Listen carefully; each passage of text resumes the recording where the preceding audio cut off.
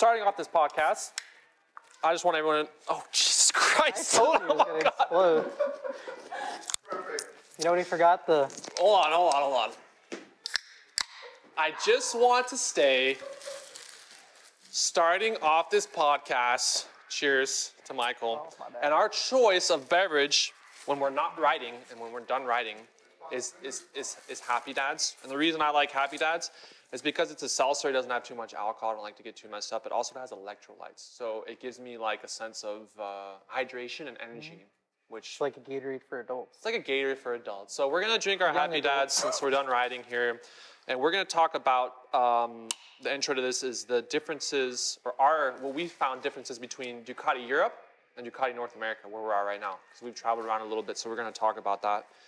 Just to share some of our thoughts, opinions, and similarities on what it's like being part of the Ducati community in Europe, riding in Europe, and associating yourself with dealerships in Europe, and then also what that is exactly like translated back into the United States. So, But while you drink, I will say the biggest difference that I see is in Europe, anyone that's involved with Ducati is like family bound into it. Like they are coming from their dad loved Ducati, their grandfather loved Ducati, Really? or everyone I talked to just seemed to have that, like it inspired a passion behind it more than just, I feel like Ducati USA and the people we talk to out here in USA around Ducati are like, well, I worked around motorcycles like them and then I fell in love with Ducatis. Versus in Europe, it's like, no, this is just where it's like heritage where they're born yeah, it's from. it's your heritage. Yeah, no, it is your heritage. Literally Yeah, for makes really, you just yeah. want to do, yeah. The and- pizza and the pasta, and it's like I was just telling Anar this earlier. People in Europe, they're used to commuting around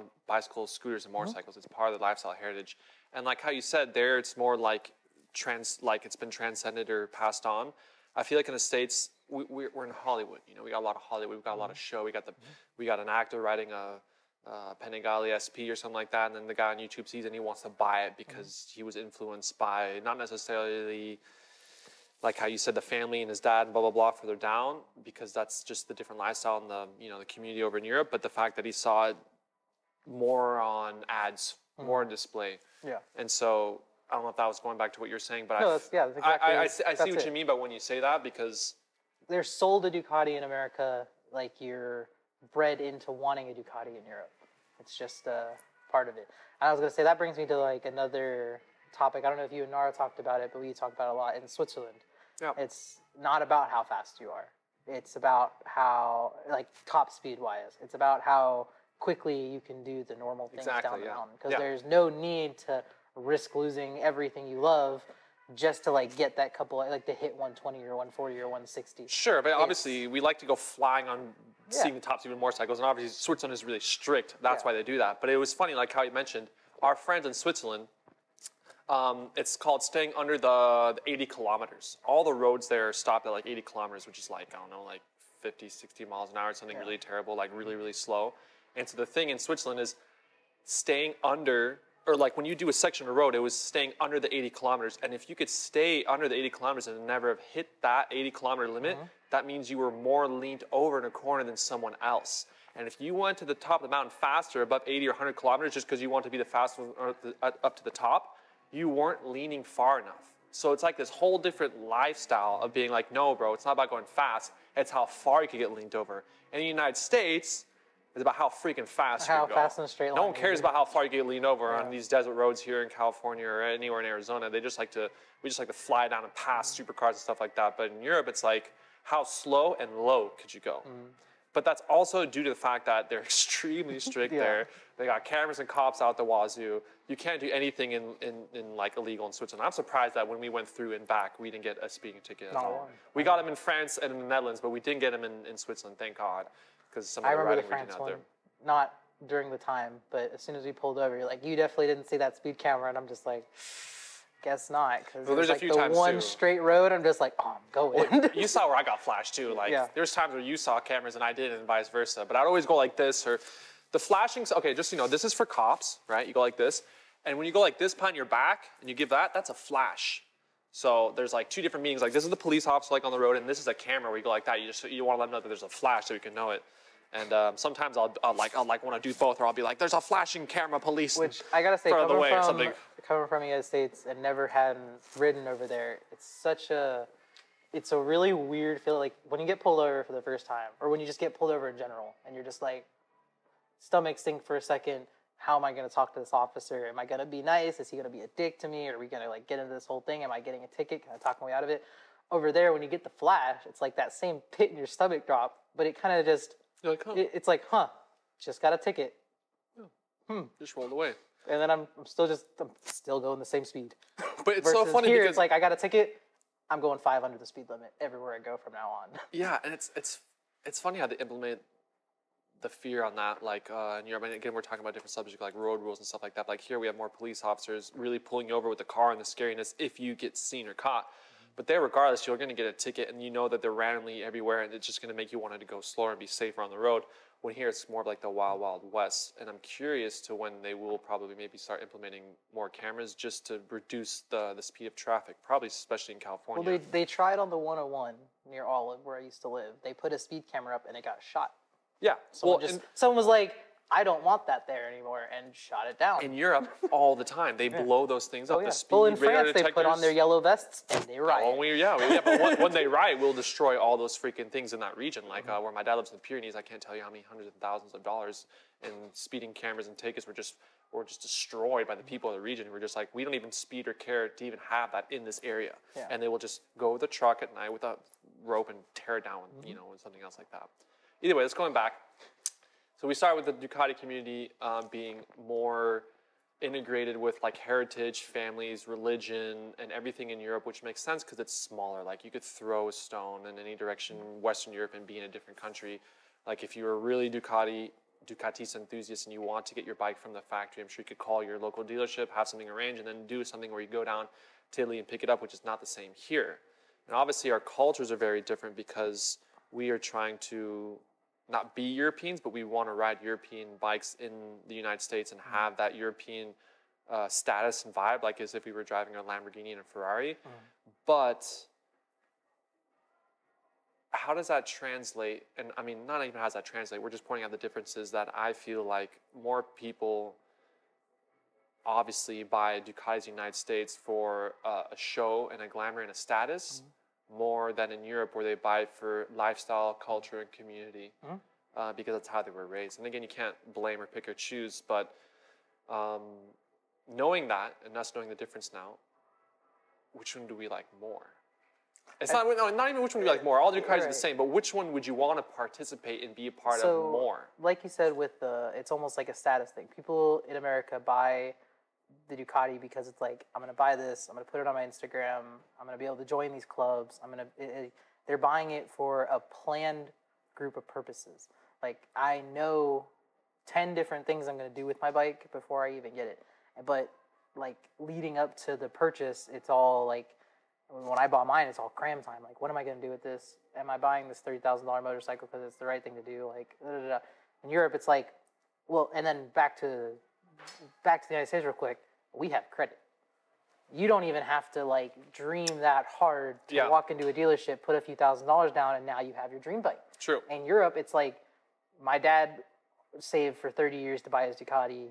I'm going to do it in 15 because of this passion I have, and I'm going to go buy it in cash, and it's going to be my bike, and they're going to treat it like that, like you do. They're going to wash it every single day. They're going to check every single spec. If any little piece is wrong or broken, it's going to get replaced and fixed immediately before they even go and ride it again. Yeah. Like, they're born into that lifestyle. Yeah, they're born into it. It's just what we were talking about. It's like the lifestyle Ducati. Are you really like born, or not born, but like, are you buying into the brand more than just a show bike, but it's actually like a piece of your lifestyle, your community, revolves around your friends, your wife, your house, your cat, your dogs, your garage?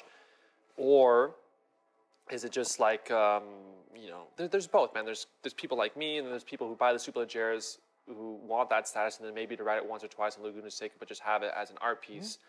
And I think you'll have a little bit of those all over the world, but how the United States is much more spread across than obviously Western Europe, and being able to commute and move around, and especially the circuits out there. Their racing scene in Europe is obviously a lot bigger, far wider and grander than what we have here in the United States, because when I look at some of the things that Ducati, the French Cups, the Italian Cups, the Spanish Cups were Every country has a cup. Yeah, every country has a cup that they ride on these amazing MotoGP circuits. And then when you come to like Superbike America, you have these circuits with like Josh Herron and all these other great riders, and now Pedrucci and all these other Italian motorcycle racers coming to ride in the United States, but they ride on these circuits that are like patched apart with huge like road bumps and things where if a rider were to hit, they'd go flying off. Not that great of safety regulations, and it's like it's way more intense and rugged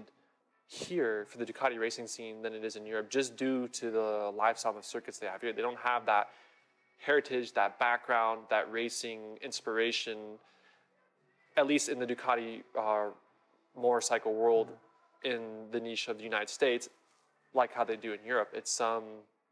It's difficult, but then you have guys like Josh Herron on a V2 that just could kill it on any circuit, and I'm so excited to see him on what he could do this year for a V4, because I think it'll show a good balance on how capable a super bike rider should be.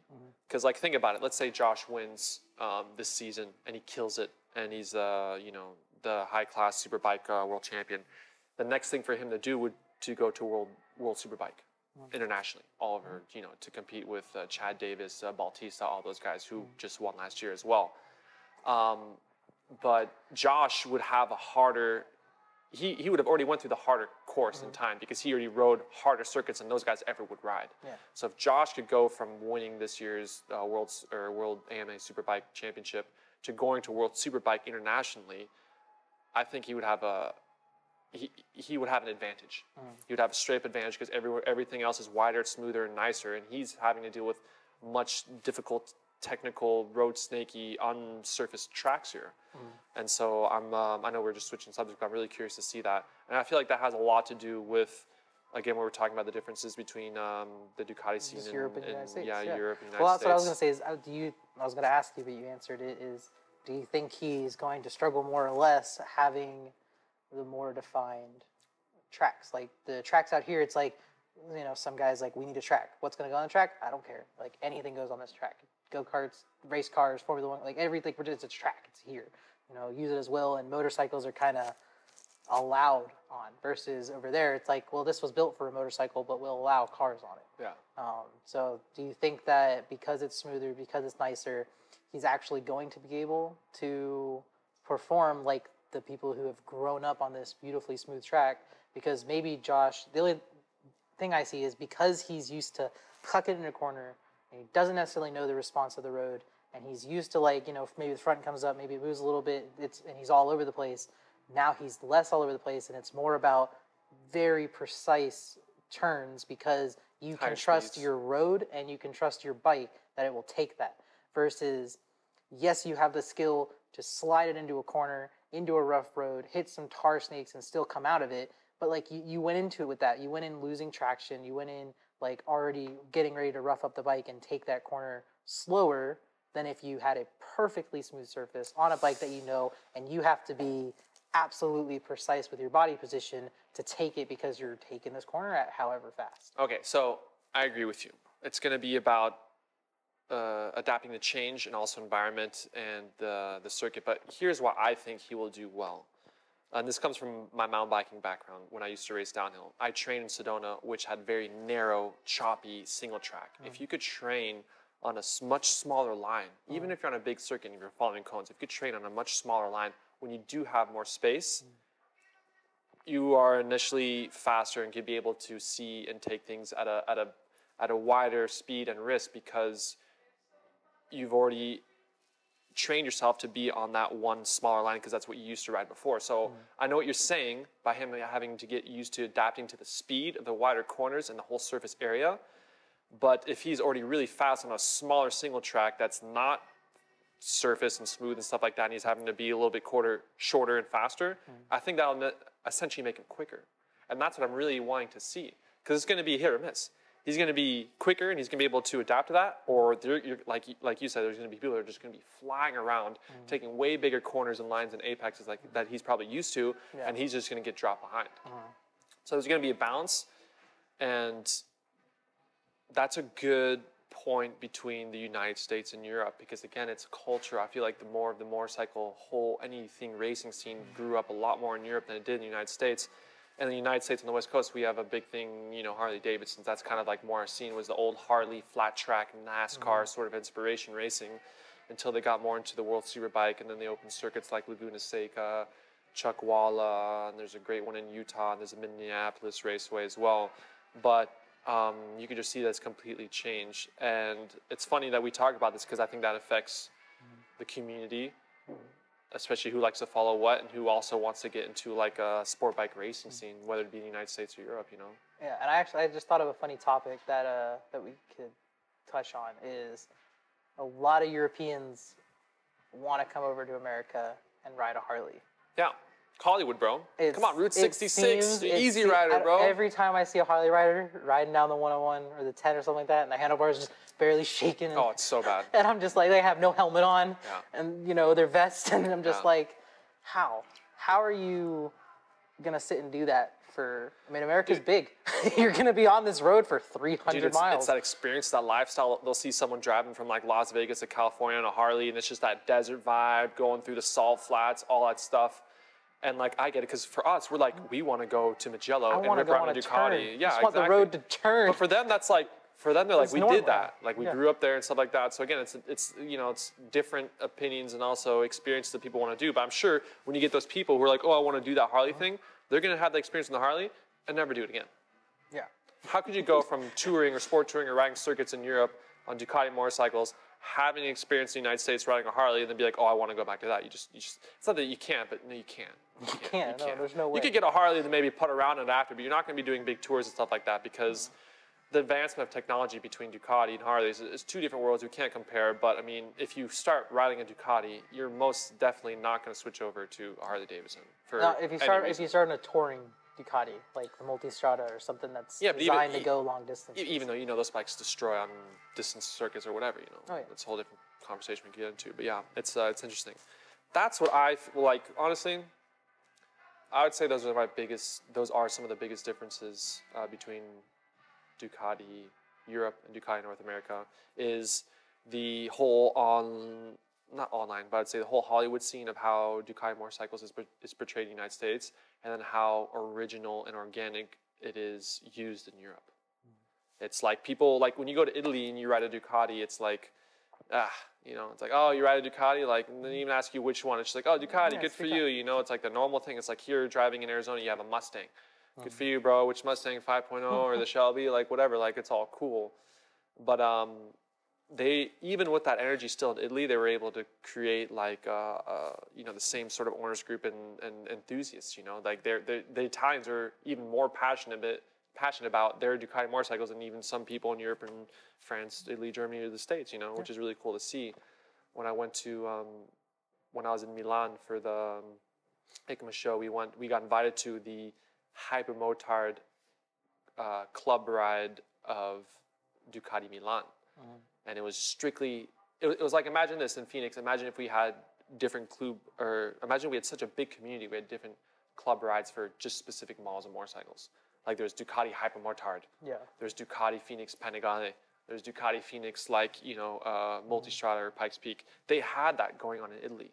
Yeah. Where it wasn't just, you know, Ducati thing, like you would literally just ride with your own model of motorcycle, and it was, those guys did a fantastic I feel like that's a good way of, that's how they divide up their groups, because you get, I feel like riders, there's a good comparison, riders in Europe, they know what they want to ride, and they know like how because they again, it comes to that learning thing, like, hey, my grandfather or my dad taught me all about bikes, how they perform, what bike's better for this, like, versus me, I had absolutely no one in my family ever tell me about what motorcycles to buy. It was just, motorcycles are dangerous, and so I had to figure out, do I like supermotos? Do I like going on this bike? Do I want the crotch rocket? Do I want this, that, and versus in Europe, it's like, I'm 20, I can buy my first motorcycle, I'm buying a hyper because I grew up around supermotos, I love the supermoto racing, I'm doing a hyper because I know I can do all this kind of stuff, or I'm going to get a Panigale, and they ride it like they're supposed to. In the United States, I could have any level of riding knowledge and go pick out the Panigale. That's true. But I shouldn't be riding necessarily with all the other people riding SPs, you would think, because the SP people would be flying around the corners and going super fast and way faster than I could ever hope. But that isn't the truth. You'll have 10 people owning Panigales, and every single one of them rides extremely different than the other one at a completely different speed, and it's like completely different line. Everything they do is different because it's like most people are, I feel like in the United States are, I bought my first motorcycle. No one else in my family had a motorcycle, or maybe my dad rode a Harley or that kind of thing. It's not part of the culture. They grew up It's not part of into it. So they're experimenting with whatever bike it is that they need to get on and try to go ride. Versus in Europe, it's like, well, I've already watched a million MotoGP races. I've seen a bunch of, I ride motorcycles. I've ridden dirt bikes. I go on the supermoto tracks. I've rented out the hyper motard. And I'm going to be like, and all the hypers will ride together because everyone that has the hyper grew up with that same thing. Yeah, it's like, or they're like, my family's super racy. I already know I'm going to be the best on a Panigale, so I'm going to buy a Panigale, and all the Panigales, they book it. That's so true. And I want to come back to like two of the biggest differences now that I realize this now is the licensing. Like you have A1 and A2 in Europe. Oh yeah. And so like when you're, I'm not sure if you guys know this, when you're 21 years old in Europe, you're allowed to have 600 cc's. But when you're like 15, 14, you have to be like 50 cc's or 125. When you turn 18, I think you could have 600. Oh yeah, and then when you turn 21, you could have a liter bike. Yeah. But United States, you could be 16 and buy a liter bike. yeah, so we have like, you have people in the United States buying their dream Ducatis when they're 15 and a half or 16 and being either on a Superleggera or an SP, which you can, but in Europe, they would never, ever They allow wouldn't even that. sell it to you. You couldn't buy it. You just couldn't buy it if you had the money. They wouldn't definitely not be able to sell it to you. And that's like a major thing that also plays with, you know, how groups get involved and how people, you know, get tied into Ducati, because you'll have that 15-year-old or 16-year-old praying till when he's 30 or 40 to buy the bike when you have someone here in Arizona who just bought it at that age. Yeah. So it's completely crazy. And I had... Well, look at how they even... like licensing and like media, yeah. Yeah, the difference in between like... So I've seen a bunch of... from Cyanide, we follow it on Instagram. I've only followed it when we met him at Mazzano, I think. Or where? No, Amsterdam, yeah. Cyanide 81, Ducati Amsterdam brand ambassador. We love you. We miss you, bro. We're talking about you right now. Follow our podcast. So Cyanide 81, we collaborated with after we did our dealership shoot at Ducati Amsterdam. And go on. Yeah. So like he posts some crazy European bikes that you can tell like it looks like a V4R, looks like this, but it's just someone that took the V4S and they actually turned it into what exactly they wanted on their motorcycle. That doesn't, I feel like that happens in a different way out here. Whereas if you're going to buy a bike like that, it's just, I mean, it's the approach I would take is, well, there's an option I already have all of that built on. I'm just going to buy that. Yeah. Without knowing anything about why it's the way it is. That's just the normal out here is like, get the SP, get the this. Yeah. In Europe, you have like, even like Faircon. He was like, he bought a V4S, the Street Fighter, and he turned it into the coolest looking V4S Street Fighter I've ever seen. Yeah. And then he got an SP, and at first I was like, he's just going to get the SP and he's going to leave it like this. But then he turned that SP into the coolest freaking SP I've ever seen. He made a better SP They don't version. keep their bike like it came out of the thing because they bought it, and it goes back to everything. Like they bought it because of they're super passionate about it, and they worked really fucking hard to get the money to much harder. Even enjoy that passion than you do in America. You don't have to work. You still have to have a job. You still have to do your things. But if you wanted to jump on the equivalent bike and be in America, then you only got to be 18. You've only got to work for a couple of years to have the employment, and then you got to bring some cash for the down payment, and like your new SP is yours. Like, so are you saying, and I'm getting where you're coming from, are you saying that due to the fact from the lifestyle and the economy and how Europe is and how they can't finance bikes like how we can here, they're more core and passionate because they took that much more time and effort to be an enthusiast, to save up, to work, just so they could get this one motorcycle and customize it just how they want, versus people here who just either finance a bike their friends sold them to or bought it off the garage, or like, again, Hollywood. For me, I just say Hollywood because when I say Hollywood, I'm talking about media and advertising and marketing and social media. And that's true. I think I'll agree with Michael on that. And that is just because they're on a different part of the world, a whole different lifestyle, but it makes it more difficult for them to get the higher end Ducati they want when someone in the United States like myself could just finance the Pikes Peak and ride out of the dealership like how I did. And I think those are, I could say maybe those are the two biggest differences. I would say is the licensing and the fact that they can't have access financially as easy as we can here in the United States. I think that also translates to their passion behind the bike. You have people that buy a V4 here to go maybe 130 in a straight line and be like, wow, that was crazy fast. And then you have the same person buy that same bike in Europe, and all they care about is like I'm gonna be the next GP racer and I'm gonna ride every day like it's that. Like this is absolutely what I want to go out and do. And then even when they go for like a joyride or a fun ride, I mean, I remember going for joyrides and fun rides with my friends, and it would be like, yeah, we do some pulls, maybe do a couple hair races, but for the most part, you're just kind of riding. All the time in Europe when we went out with friends, so much, they're like, watch this, like, and they go for it. They really ride, but it's not even like they don't have to try very hard to ride that way because they just ride that way. Because the inspiration for getting the motorcycle is what led them to actually learning how to be a better rider. Versus, well, I just jumped on this in Panigale, and I have to even learn how that fucking clutch works. Like, but it's culture too. It's culture before that as well because they were riding bicycles. Yeah. And they were leaning, and dragging, and drifting, and mountain biking, and doing all sorts of stuff. And then they went to the scooters, wrecked a bunch of scooters, and then they got their 125 scooter that's built like a hybrid motor. They completely tracked and destroyed that. And then they did a little bit of motocross, and then they got on their bike. So they have like this huge advantage of culture behind that's pushing them just to ride on two wheels, regardless if it's going to be racing or not. It's just this huge aspect here in the States where we don't have any of that. Like, luckily for me, my father did. I grew up riding motocross, mountain bikes, all that stuff. But normally, like all my normal friends, like you just got your DRZ 450 Supermoto. Luckily for you, that was like a good start. Well, I did downhill mountain biking as well, so I already loved mountain bikes. Okay, like cool. But I got really hurt and I had to stop for a while, and that's where my friend was like, "There's this awesome thing. They take dirt bikes and they put street tires on them," and I'm like, "Holy shit! This is life changing." Yeah, and Supermoto, just they grew up in Europe. It started in France. Absolutely. The French bikers took their dirt bikes, put street tires on, and created supermotos. Yeah. That's like their culture, their religion. So some of the best pilots in the world are supermoto pilots, and they're from France. And all the MotoGP racers, if you see any of the guys it's one of the most nowadays, entertaining races to watch. Oh, it's a amazing, supermoto, especially the ones in France, like their and it's crazy to see them like street circuits and dirt circuits. I Like know they have hybrids, berms and they just paved. go both on Yeah, they have like a berm. That's a complete concrete fishbowl wall that the guys will just whip it up the side. Yeah, it's crazy.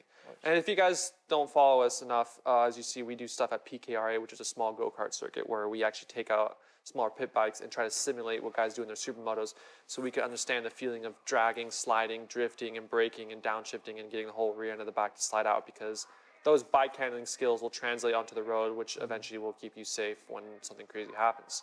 Other than that, I think it's time to wrap up. I think we made a strong point over our whole discussion and topic on the differences between Ducati Europe and North America, United States. And I think it boils down to those two things: is obviously the licensing, getting the permission to ride certain bikes at certain ages, for whether from 16 to 21, and also the financial capabilities from society allowing younger people to get the higher end motorcycle at a no to reasonable cost for financing. So I think that ties into the what builds that culture as well. Like you asked, like, what's the difference between DROC and Phoenix Ducati Club? Is they're all relatively the same. You have just this mixture of people who can afford to get into that industry, and then you go to Europe with it, and it's like it doesn't matter about whether or not you could afford to be in the scene. It's like, do you share that real same passion besides just owning the motorcycle? It doesn't matter if you lived in a shack and you had your Panigale, or you lived in a mansion and you had your Panigale. Like in Europe, they're going to treat you the same based on how you're riding that bike. Yeah, totally. Versus in America, it's like, well, how'd you get that bike? Yeah. Talk to me about that. Quick question. And to answer that question with a different question. What do you think would be more, or why do you think they have World Bike Week in Europe versus the United States? Because I think more people came. More people would show up more enthusiasts on their Ducati, not trailering their Ducati. Yeah. More people would show up saying, I just rode 3 days from Norway to Italy. Which they did. And like everybody else, like, I just rode 3 days, give me my spot, I'm parking my bike, look at my bike, look how amazing it is, look what it just did. In America, it'd be like, my toy hauler's got 4 Ducatis in it. Yeah, I brought all 4 of my bikes here. Okay.